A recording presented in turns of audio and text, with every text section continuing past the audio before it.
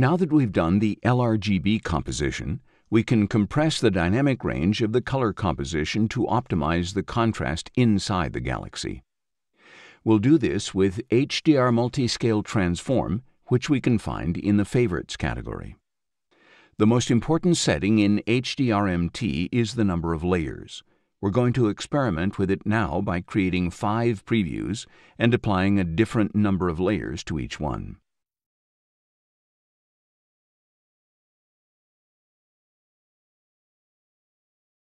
We'll start with 4 layers,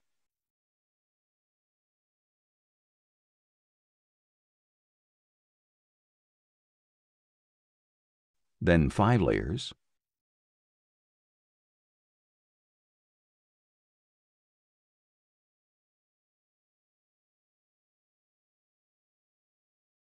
six layers,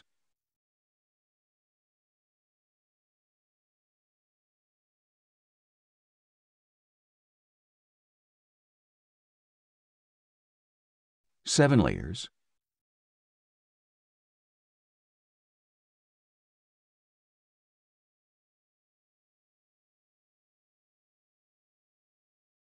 and finally 8 layers.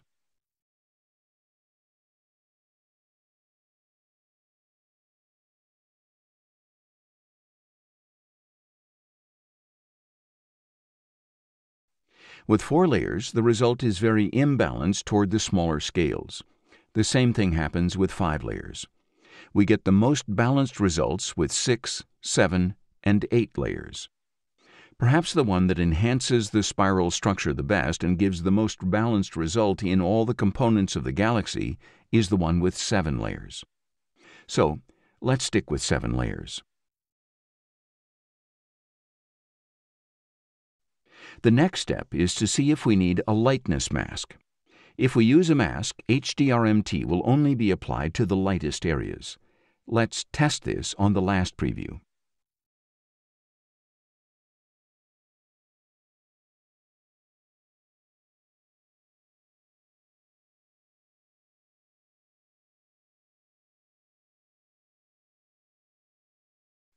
Here's the result with a lightness mask, and here it is without the lightness mask. The result is more aggressive without the lightness mask, but this galaxy has so little contrast that we can allow it in this case. Also, in this image we don't have any ringing because we don't have any very bright stars in the background. So we're going to stick with 7 layers and no lightness mask. The next step is to decide what color representation we want in the image. If we want to preserve the original hues, we need to enable either To Intensity or Preserve Hue. The advantage of To Intensity is that, as well as preserving the original hues, it increases the color saturation. But in images with a small dynamic range, the result can be too aggressive. In these cases, it's better to select Preserve Hue.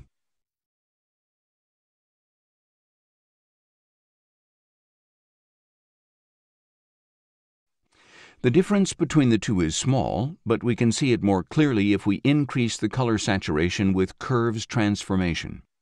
We store the 2 previews, and now we enhance the saturation of the least saturated pixels.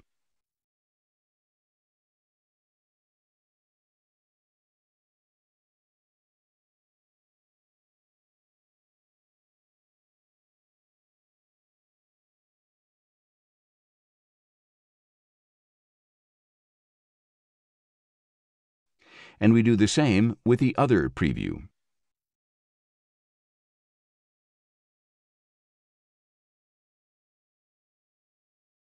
Here it is without preserving the original hues, and here it is with the hues preserved. As you can see, if we don't preserve the hues, the ones in the center of the galaxy become cooler. So, what's the best approach with this image? Remember, we selected an SD spiral galaxy as the white reference specifically to neutralize the dominant blue color. If we don't preserve the original hues, HDRMT enhances the local hues, so it tends to eliminate the overall chromatic deviation. This means that the large central area with the warmer hues is neutralized, and that's exactly what we didn't want. It wouldn't make sense because we selected a white reference that enhanced the warm tones in the center, and now we're just undoing that effect with the dynamic range compression. Therefore, for this image, we're going to preserve the original hues.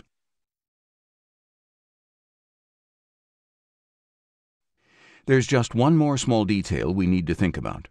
HDRMT always causes artifacts in the saturated stars. We can easily prevent this with a star mask.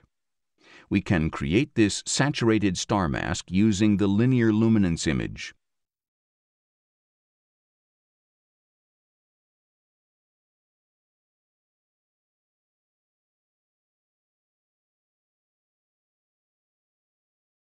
This will be our star mask, and it will select the saturated stars only. Now we apply the star mask to the image and invert it. This means that we're only protecting the centers of the bright stars.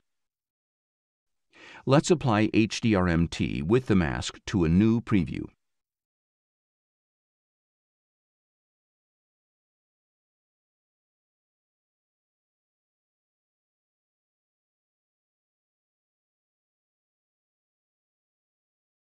This is the result without the mask, and here's the result with the mask. As you can see, there's no dark area in the center anymore, but the edges are still very sharp. This is because the mask has very hard edges. Let's smooth them out a little. To do this, we open Convolution and apply a convolution with a standard deviation of 4 pixels.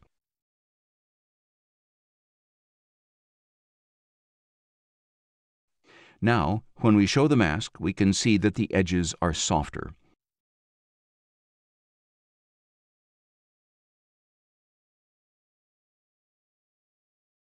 And when we apply HDRMT with this mask, the star looks perfect.